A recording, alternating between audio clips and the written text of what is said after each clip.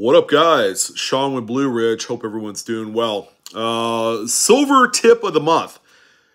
These 5-ounce National Park Quarter hockey pucks is what they're affectionately referred to. This is the Mountain Hood one.